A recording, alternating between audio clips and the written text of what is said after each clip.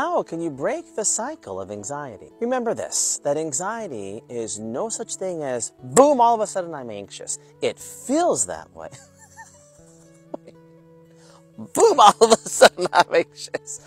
It feels that way, but it's actually not true. Anxiety, if you can pay attention to the signs, actually has many indicators before you start to experience large amounts of anxiety. So what we strive to do is to create a cognitive response to all of my little mini triggers that I know are going to induce some connection that I might have to anxiety. Once we start to know that anxiety is happening for me over and over and over and over and over again, it starts to feel like, well, that's my personality.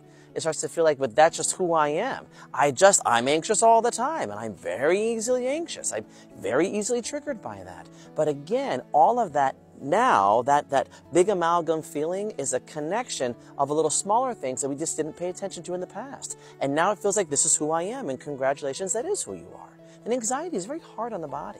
So what we strive to do is to go backwards. And it's never too late. It's never too late to go backwards, to pay attention to the energetic signs on frequency level, on energy level, or just the emotional triggers that lead up to those emotions of anxiety.